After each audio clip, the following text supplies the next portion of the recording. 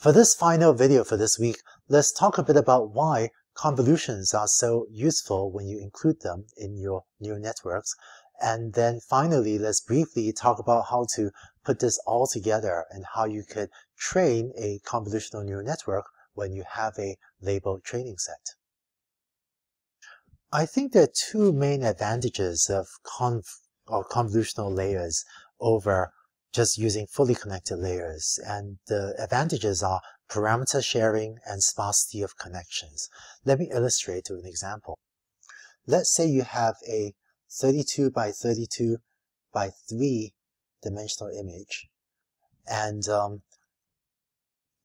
this actually comes from the example from the previous video, but let's say you use a 5 by 5 filter with 6 filters.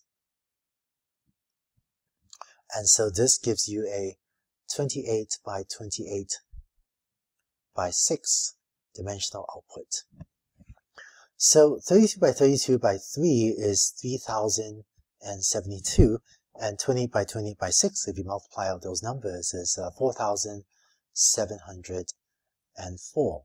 And so if you were to create a neural network with 3072 units in one layer and 4,704 units in the next layer, and if you were to connect every one of these neurons, then the weight matrix, the number of parameters in the weight matrix would be 3072 times 4,704, which is about 14 million. So that's just a lot of parameters to train. And today you can train neural networks with even more parameters than 14 million, but considering that this is just a pretty small image, this is a lot of parameters to train. And of course, if this were to be a 1,000 by 1,000 image, then this weight matrix will just become infeasibly large. But if you look at the number of parameters in this convolutional layer, each filter is 5 by 5. So each filter has 25 parameters plus a bias parameter. It means you have 26 parameters per filter, and you have 6 filters. So the total number of parameters is that, which is equal to 156 parameters. And so the number of parameters in this conv layer remains quite small. And the reason that a convnet has relatively small parameters is really two reasons. One is parameter sharing. And parameter sharing is motivated by the observation that a feature detector, such as vertical edge detector, that's useful in one part of the image is probably useful in another part of the image. And what that means is that if you've figured out, say, a 3 by 3 filter for detecting vertical edges, you can then apply the same 3 by 3 filter over here, and in the next position over, and in the next position over, and so on. And so each of these feature detectors, each of these outputs, can use the same parameters in lots of different positions in your input image in order to detect, say, a vertical edge or some other feature. And I think this is true for low-level features like edges, as well as for higher-level features, like maybe detecting the eye that indicates a face or a cat or something is there. But being able to share, in this case, the same 9 parameters to compute all 16 of these outputs is one of the ways the number of parameters is reduced. And it also just seems intuitive that a feature detector, like a vertical edge detector, computed for the upper left-hand corner of the image, the same feature seems like it will probably be useful, has a good chance of being useful for the lower right-hand corner of the image. So maybe you don't need to learn separate feature detectors for the upper left and the lower right-hand corners of the image. And maybe you do have a data set where the upper left-hand corner and the lower right-hand corner have different distributions, so maybe they look a little bit different, but they might be similar enough that sharing feature detectors in all across the image works just fine. The second way that convnets get away with having relatively few parameters is by having sparse connections. So here's what I mean. If you look at this 0, this was computed via 3 by 3 convolution, and so it depends only on this 3 by 3 input grid of cells. So it's as if this output unit on the right is connected only to 9 out of these 6 by 6, 36 input features. And in particular, the rest of these pixel values, all of these pixel values, all of these pixel values do not have any input on this do not have any effect on that output. So that's what I mean by sparsity of connections. As another example, this output depends only on these 9 input features. And so it's as if only those 9 input features are connected to this output, and the other pixels just don't affect this output at all. And so through these two mechanisms, a neural network has a lot fewer parameters, which allows it to be trained with smaller training sets and is less prone to be overfitting. And sometimes you also hear about convolutional neural networks being very good at capturing translation invariance.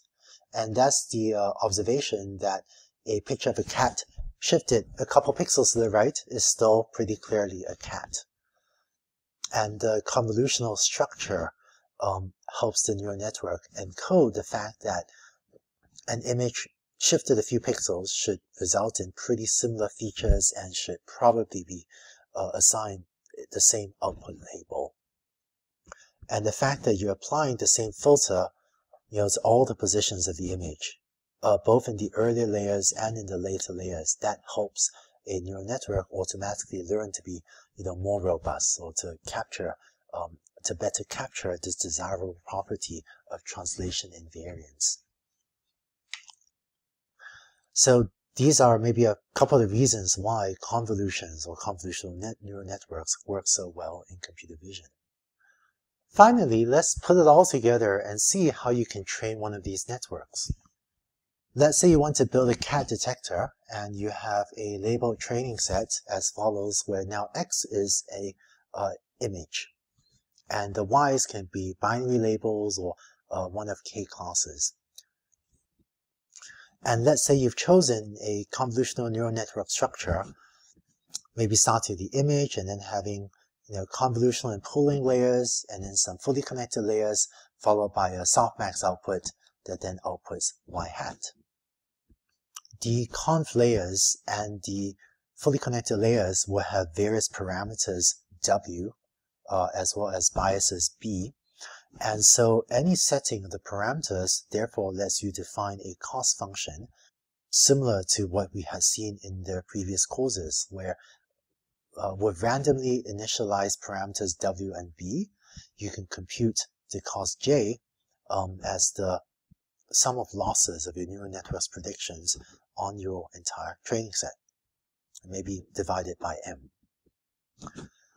So to train this neural network, all you need to do is then use gradient descent or some other algorithm, like gradient descent with momentum or RMS prop or Adam or something else, in order to optimize all the parameters of the neural network to try to reduce the cost function J.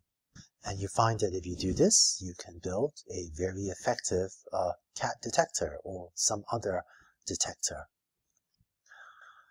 So congratulations on finishing this week's videos. You've now seen all the basic building blocks of a convolutional neural network and how to put them together into an effective image recognition system. In this week's programming exercises, I think all of these things will become more concrete, and you get a chance to practice implementing these things yourself and seeing it work for yourself.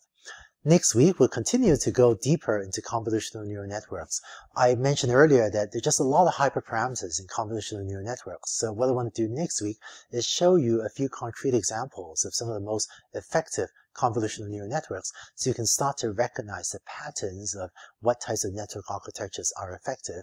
And one thing that people often do is just take the architecture that someone else has found and published in a research paper and just use that for your application. And so by seeing some more concrete examples next week, you also learn how to do that better. And beyond that, next week we'll also just give better intuitions about what makes ConvNet work well. And then in the rest of the course, we'll also see a variety of other computer vision applications, such as object detection and neural style transfer, how to create new forms of artwork using these types of algorithms. So that's it for this week. Best of luck with the homeworks, and I look forward to seeing you next week.